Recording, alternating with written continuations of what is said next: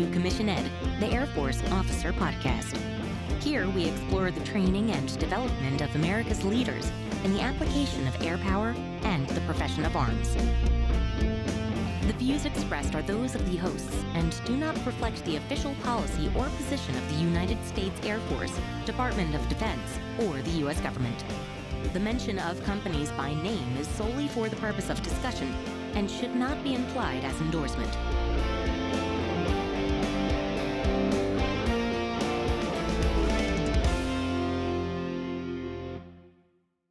Welcome back to Commission Ed, the Air Force Officer Podcast. I am Colin Slade. And I'm Reed Gann, and we're your hosts for Commission Ed. We're excited to have another episode with you today. Today, we're going to move along in our progression from what it means to be an officer to how you actually become one.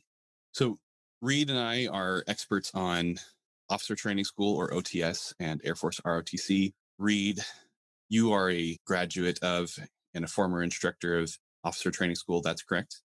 Yes, that is correct. I graduated in April of 2011, went back as an instructor in 2016, and I was there for 2 years.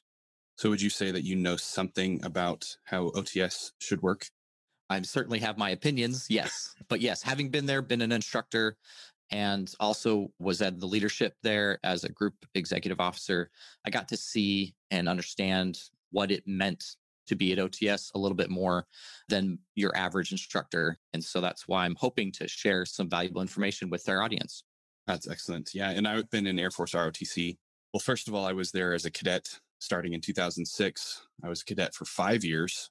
I wanted to study mechanical engineering, and the norm for those types of degrees is to take 5 years, despite what the university may tell you. So I graduated from Air Force ROTC in 2011, and I have been an instructor at Air Force ROTC for the last 2 years. So hopefully I know something as well about how Air Force ROTC works. Admittedly, though, my expertise is limited to my specific detachment, but I'll get into those types of details a little bit later. The point being is that you and I are experts on specifically OTS and Air Force ROTC. And so in this episode, we are going to focus our attention and the detail there. We would like to do another episode on the Air Force Academy at a later date, but in addition to our own personal experience, there are some practical reasons on why we would want to focus strictly on Officer Training School and Air Force ROTC for today. And one of those primary practical reasons is that the fiscal year 2019 through 2023 Program Guidance Letter, or PGL, shows that over 80% of officers coming into the Air Force over the next 5 years will receive their commission through Air Force ROTC or OTS. Now, the Program Guidance Letter, Reed, how familiar are you with that? Pretty familiar. It's something that we had to adjust our training schedule to regularly. The PGL outlined exactly how many students in each of the various training squadrons we had to push through the program every year. And that meant we had to adjust how many staff we had trained and ready, what our resources looked like. We had to build an entire calendar year's worth of a schedule around that PGL. Bottom line, our mission at OTS was to meet the requirements of the PGL while upholding the standards required for commissioning officers. And where does the PGL come from? The PGL comes from Air Force Recruiting Command through Headquarters Air Force A1 or personnel. And then it's also approved by Congress that says, hey, Air Force, this is the number of bodies, specifically enlisted and officer, that you are allowed to have or that you need to target over the course of the next 5 years. And so this is a binding document. This is essentially an order from Congress and from Headquarters Air Force down to the home center that owns and operates Officer Training School and Air Force ROTC. And again, it is what enables those two organizations, those two institutions to produce over 80% of the Air Force's officers. Yeah, I think that's a really good point that you bring up. Again, we are servants of the people of the United States, and we follow the laws and are subject to them. And that will come into play as we talk about the application process and the weighting that's involved. This is not a company or a business that can operate under, the free market and hire and fire as they wish. And that will drive a lot of the things, and will explain kind of the background and context for some of the things that might seem strange as we go through them today. Yeah. And by contrast, the Air Force Academy is under the same guidance. It follows the PGL, and the PGL limits the number of students that can go to the Air Force Academy to about 1,000 new cadets each year. So that means that very few people who want to go to the Air Force Academy actually get the opportunity to go. Of the 10 or 15,000 people who apply to go to the Air Force Academy each year, only about 10 or 15% are going to get in. And then even fewer than that will actually graduate and receive their commission from the Air Force Academy. So this doesn't discount the role of the United States Air Force Academy in producing officers for the Air Force. But the honest truth is that if you are listening to this podcast right now, you are probably too old to go there, is number one. But even if you're not too old, or if you know someone who is not too old to go to the Air Force Academy, the honest truth is, for good or for bad, they're probably not going to get in. And so the likelihood of someone receiving a commission into the Air Force is going to be through Air Force ROTC or OTS. So, Colin, are you telling me that my dreams of going to the academy that I shouldn't try? No. Well, you shouldn't try. You specifically, Reed. Okay. You should not try. Well said. So if there is a sophomore or a junior or even a senior in high school right now, or even in some cases, someone who is already in college that has the dream of going to the Air Force Academy, by all means, try. Like I said, we will have an episode on how to apply to and get into the Air Force Academy at a later date. Just be real with your expectations. Be real about what the probabilities are that you are probably not going to get into the Air Force Academy. And even if you do, you might not graduate from there. Yeah. And I'll be honest, a little bit of that was a setup to kind of establish a little bit of a pecking order in the way the Air Force views its commissioning sources. They focus a lot of time and energy and money on selection for and developing their officers as they come out of the Air Force Academy, as they should. Second, the next biggest source is the Air Force ROTC program. And third is OTS. OTS is the flexible partner in this whole system. And that's a really important thing to understand as we go through what OTS is, how it works, how selection works, and also as I go through some of my hints, tips, and tricks. Well, great. Reed, we'll let you take it away from there. As the expert on Air Force Officer Training School and as that flexible partner, why don't you give us an explanation of what OTS is and how you get into it? Excellent. All right. So first and foremost, there is no way that I'm going to be able to describe in detail all of the various ways a person can go through the application process, the selection process, and actually end up at officer training school. I did a little bit of math. That's the nerd in me is coming out. And I counted at least 162 different ways, and there's probably more different ways that you can get selected for officer training school. And just to give you an example of what we're dealing with here, there are a number of categories of people, number of categories of officers that are trained there. And then there are a variety of components, and we'll get through all of them. So first, you have civilian personnel. This is the route for civilian personnel who already have a college degree, who would like to join the Air Force as an officer. This is how that can happen. Sorry, Reed, can you explain to us what you mean by civilian? Civilian is a person who has not served in the U.S. Armed Forces in any capacity, and basically a normal average person. That's what I mean by civilian personnel. If you have some sort of prior military experience, you are going to be what's called a prior or a prior enlisted. There's a number of different versions, but if you've served in the Department of Defense under Title 10, wearing the uniform in some capacity, you're considered a different category of applicant. So again, primary source for civilians with a 4-year degree who wish to join the Air Force as an officer. And then we have 5 additional categories of prior military service. And essentially, they're prior enlisted from all of the other services. So Army, Navy, Coast Guard, Marines, and prior Air Force enlisted. Those are the categories of people by and large that are able to apply.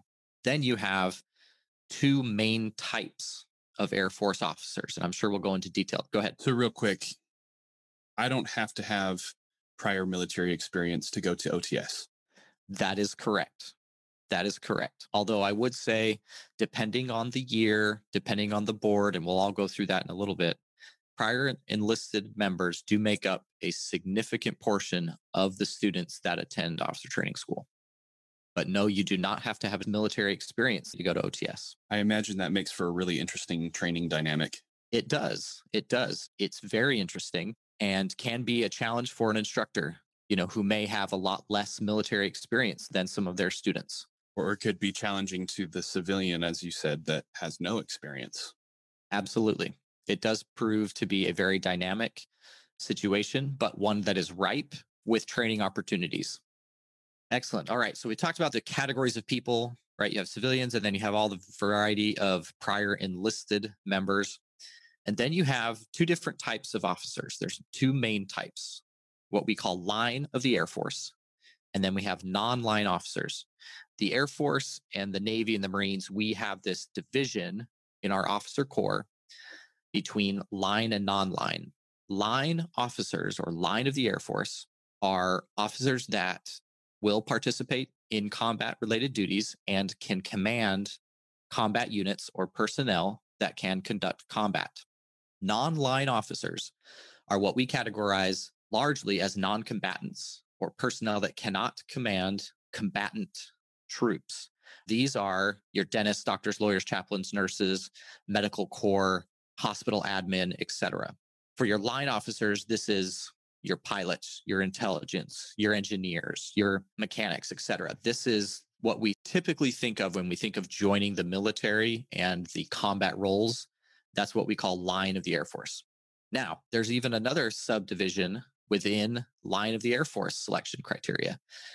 We have two different categories of line of the Air Force. We have rated officers and we have non-rated officers. Rated officers are air crew flying. These are your pilots, your navigators, your electronic warfare officers, your combat systems officers, and your remotely piloted aircraft, or RPA pilots. Then you have non-rated officers, and that's everybody else. Why are we going through all this, Colin? We're going through all of this because each of these people applying for these different jobs will go through a slightly different application and selection process. For line of the Air Force officers, there are two boards. There's a rated board. Again, this is your air crew, you're flying. And then you have a non-rated board. That's for everybody else. Line of the Air Force has a whole different selection process than non-line of the Air Force. And then under non-line officers, you've got dentists who will go through a different process than doctors, who go through a different process than lawyers, et cetera, et cetera, et cetera. And we are still not done. The hits keep coming. All right. We're not done yet. Yeah, we're still not done with just the variety of people and how they can join. So the last three categories that we haven't talked about yet are the military components of the Air Force. You have the active duty component, you have the reserve component, and you have the guard component. All three of them commission officers through OTS, and all three of them have a different selection process. So you multiply it all together, and you have a whole lot of different ways that you can get selected for OTS. And I haven't even started talking about some of the very special limited edition selection processes that come out of, the chief of staff can select somebody to go to the academy. The chief of staff can select someone to go to OTS. There's a whole bunch of these enlisted programs in the Air Force that can get you there. Bottom line, there are a whole lot of ways to get selected to OTS, and I simply won't be able to go through them all. We'd be here. Our entire podcast would be dedicated to the variety of ways, and that's not going to be beneficial to everybody. It sounds really complicated, Reed. It does, which is why, drum roll, this is the most important thing you need to know about how to get into OTS. You have to get in touch with a recruiter. So let's talk about that. What's your role, Colin, relative to ROTC and recruiting versus OTS's role with being a recruiter? Because they're pretty different. Yeah, they're very different. At least the recruiting role within Air Force ROTC is to primarily provide information. On the OTS side of things, the recruiter actually will process your paperwork that enables you to get in and schedule you a training date. The recruiter for Air Force ROTC does not do that. I just tell you, hey, this is what the program is. You can get yourself in by registering for the classes and going to this website. And I'll get into the simplicities of Air Force ROTC in that way a little bit later. Perfect. Yeah, that's a really good segue back to OTS, which is anything but simple. So what I'm going to do is I'm going to outline some basic overarching principles that will cover the overwhelming majority of the students that I taught as an instructor. It will cover the basics for a civilian applicant and a little bit about prior enlisted applicants. And again, kind of the basics for mostly line officers, rated and non-rated. When it comes to the non-line officers, there's simply too many intricacies of, well, where are you relative to the completion of your specialized degree? What does Congress have to say right now? And the list goes on and on. So those are the majority of the students that I'll talk about today, and just some key principles. So again, first thing we mentioned, you've got to get in touch with a recruiter. And these are actually recruiters whose entire job is to identify and assist with applicants in accomplishing what it is to fill out the application. It's very complicated. And another thing that you have to understand is through this process, you're going to require access to DoD facilities, to DoD personnel. And these are serious professionals with jobs to do. And so a recruiter's job is very much to screen potential applicants. We'll talk about that as we go on, and some of the requirements as we go on later down the line. How do you find a recruiter? The best way to find a recruiter is go to airforce.com. If you scroll all the way to the bottom, there's a little link in little print that says find a recruiter.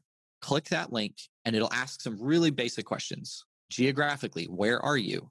What is your level of education? And using that, it will give you a couple options. But it's very straightforward. It will give you the email address, the physical address, and a phone number of the recruiter in your area who's responsible for recruiting officers. And that is the best way for a civilian applicant to get in touch with a military recruiter that will help them through this process. For Air Force enlisted members, you're going to want to go to your base education office. And that is going to be how you're going to get it started with the process. So let's say, Reed, that I'm a civilian. I know nothing about the Air Force, but I'm walking down Main Street in small town USA, and I see a sign that says Air Force on a building. And I walk in there and I'm greeted by a recruiter. What's going to happen then? Very often, most of those stations are manned by Air Force recruiters whose job it is to recruit enlisted members. And that is their mission. And just like the dedicated warriors and professionals they are, that is what they're going to try to recruit you to do. So if you are clear in your desire to be an officer, that person, one, if that recruiter is in that station, fantastic. They should just walk you over to their office and give you an opportunity to speak with them. But more likely, they're going to have one recruiter for a much larger geographic area. And you're going to have to be a little bit persistent to get that information and get that person's name. Because again, these recruiters are dedicated, hardworking professionals. And if someone's expressing interest and is qualified, they're going to try to get them to enlist in the Air Force. And I do want to mention, there is absolutely nothing wrong with enlisting in the Air Force. They are the backbone of our military profession, and I am grateful for them every day. But that's not what we're here to talk about. We're here to talk about how to commission. Right. So I just want to make that point clear that if you just walk into a recruiting station, the one that's down the street from where you live, you're probably not going to end up talking to the recruiter who is in charge of getting you into OTS or officer training school. Exactly. When I was going through the recruiting process, the officer recruiter just happened to live about 10 minutes from my parents' house, but that recruiter was responsible for Utah, Colorado, Wyoming, Montana, Idaho, and parts of Nevada. Wow. That was the size of his geographic recruiting area. And it just so happened to be 10 minutes from my childhood home. So more than likely, that is not going to be the situation for you. You're going to have to get in touch with someone. There's a variety of ways to do that. But the best way to find this person's name and information is to go to airforce.com and find a recruiter, put in some basic details, and it should point you in the right direction. But Reed, if I go onto airforce.com and put in those details, aren't I going to be constantly contacted and hounded by those other recruiters that want to enlist me? While I think that's possible, I find it highly unlikely. And that actually leads to one of the points that I have listed down here. When I was sitting in my recruiter's office going through the paperwork, talking about some things, I was shocked at how often this person's phone was ringing. Depending on the situation, geopolitical situation, on the economy, on any number of situations, there are a lot of people trying to get into the Air Force as an officer, and they are not going to hold your hand through this process. It's going to take a lot of time. And this is something, if you want it, you're going to have to go out and get it. No one cares about this nearly as much as you do. They're not going to hold your hand. They are not going to pester you and call you all the time. If you want to get this, you're going to have to go out and get it. It's of note, virtually every single one of my students that I taught over my 2 years had gone through significant lengths, multiple applications, multiple boards, and had done a lot to get there. Some of them had sacrificed immensely. And I would put myself in that category. It took me 14 months just to get my selection notification, and then another almost the same amount of time before I had a class date. Wow. So the Air Force is not going to hold your hand on this. You're going to have to go out and get it. So back to the list of broad overarching principles, you're going to have to get a recruiter. This is not something that you can just go to a website and fill out an application and all of a sudden you're going to be headhunted until they hire you. There are a lot of people that want to do this, and you're going to have to go out and get it. The next thing I want to talk about is the amount of resources available to you. They're a little bit disparate. They're a little bit spread out, which is one of the reasons we're doing this podcast. But there are a lot of people who want to share. Find someone, ask around. You may have a neighbor, a friend, or someone at church or at school who has served in the Air Force or has gone through this. They're a great resource to ask questions to. Get online. A couple of unofficial sources that I've found very useful, airforceots.com. Again, not an official source, but it was a great forum. There's online forums. Remember those, Colin, the online forums? Yes. Are we dating ourselves by talking about online forums? Absolutely. Yeah. Back to 1998. Yeah, but excellent resources, and they had a lot of valuable information. I understand now there are other groups on social media platforms that you can find information about. Very, very useful. So utilize your resources. Don't just go in cold and expect that they're going to spoon feed you all this stuff. These are serious professionals who have a real job to do, and they take it seriously, and they expect you to come prepared.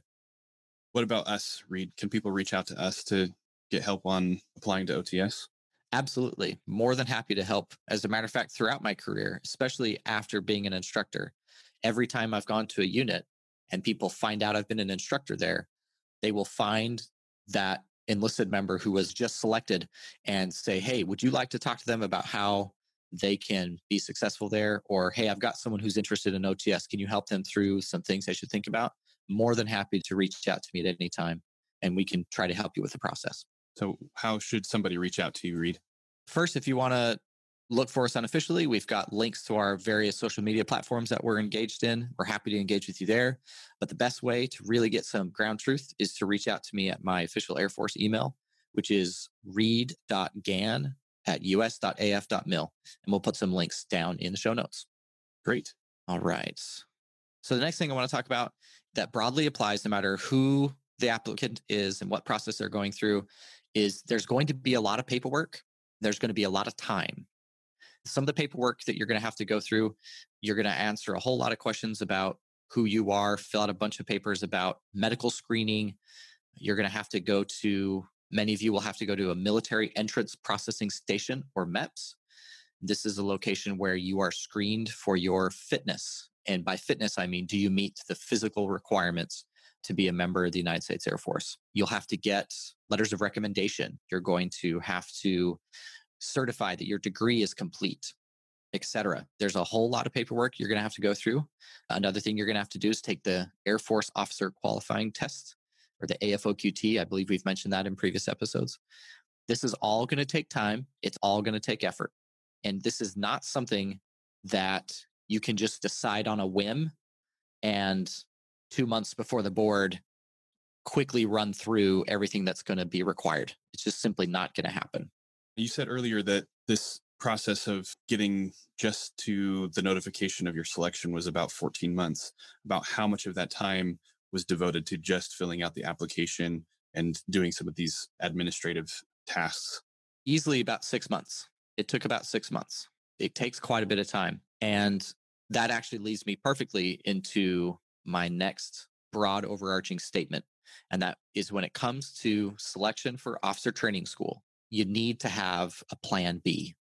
What do I mean by that? Do I mean that you shouldn't strive for this? That's not what I'm saying. But like you kind of mentioned at the top, Colin, people need to have appropriate expectations.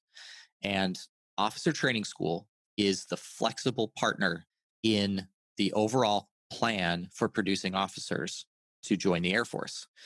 What that means is if the Air Force is retaining a large number of officers for a variety of reasons, no one's getting out, no one's retiring, no medical disqualifications, we're not losing people due to combat, etc., then they need some way of slowing down the number of officers coming into the Air Force. It's very hard to go to someone who's at the Air Force Academy and say, I know you've done 3 years here, you've done great work, but we don't need you. That's just not going to happen. Same with someone who's put in 3-4 years at ROTC. That's significantly harder to do. However, you can stop commissioning at OTS. And so they can and have turned down the spigot, if you will, and really slow down the number of people that come into OTS. So if you want to commission and you're serious about it, you need to think about some of these longer term ways that are a little bit more direct and to get in, because you never know what could happen. I tried to join the Air Force in 2009 is when I really started. 2008, 2009 is when I really started my application process. Colin, what was happening in the world in 2008, 2009? Man, we were reeling from a huge financial meltdown. We were. And as a result, people that had been previously employed and were no longer employed were looking for other options. And one other option that they look to is the military. In addition, if I'm in the military and I have a steady job and the money is coming in, how likely am I to get out and try to go find something else? Not very likely at all. Not likely. All of that rolled up into a very low selection rate. They canceled a number of the selection boards that they have. Normally, there's about 4 a year for line of the Air Force. They canceled 2 of them. They only held 2 boards that year. And in my selection letter, which we'll put links in the show notes to, so you can see that link from Air Force Recruiting Services, there were 1,139 applicants. They selected 114 people. And of those 114, 42 of them were prior enlisted. So why am I telling you this? I'm not telling you this to make me sound like some amazing person. I'm telling you this because you need to have a plan B. If Air Force is your plan A, off the way to get there via OTS should probably be down the ladder a few steps, just due to the way it has to function as that flexible commissioning partner. Yeah, I mean, you're describing OTS as having a selection rate similar to that of the Air Force Academy. Exactly. 10 to 15%. Exactly. It was very tight at that time. Now, fast forward to 2015, 2016, 2017, when I'm there as an instructor, we have a change in administration. We have an increase in the total number of members of our branch as dictated by Congress. And we are having classes 3 and 4 times the size of the class that I went through. I can't predict that. You can't predict that. If you can, I've got a job for you. I would love to have you on my team.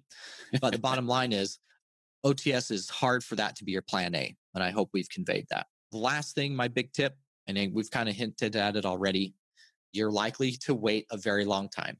This can take a significant period for you to get selected. I had students who had waited more than a year after their selection to actually get a class date. Then they waited an additional 8 months or more to actually report for training. So depending on the situation, it can take a long time. So what do you do in the meantime? Everything and anything. If you're enlisted, you will continue to stay in your job. It can limit the places and situations that they could PCS you. They may not allow you to PCS due to different requirements. PCS, I should explain that. Could you explain what a PCS is, Colin? Yeah, for sure. PCS, permanent change of station. If you are enlisted or an officer, even on active duty, a PCS or a permanent change of station is when they move your duty assigned location to another base or another physical location. You are permanently changing your status, your assignment to another place, as opposed to a TDY or temporary duty yonder, which is a temporary assignment change, where your permanent assignment remains the same. Perfect. Thanks. So yeah, if you are enlisted and you are selected for OTS, that may limit your opportunity to move. They often want you to be able to be in a new location for a certain amount of time before they want you to leave that location. So a lot of things go into that. But bottom line, this is not a quick process. It's going to take some time. It's going to take some planning. I know a number of members, students that I trained, that this was part of a 5 to 10 year plan for them. They enlisted young. They were most of the way through a degree or not. That was the plan. I want to be an officer. And they tried the ROTC way that didn't quite work out or whatever. But most of these students that I had, almost overwhelmingly, this was not something that they just did on a whim. It was part of a much larger plan that they had. And that's probably best how to approach OTS. And one thing I think we should add there is that your plan A, which is going through OTS, and your plan B are likely going to happen simultaneously.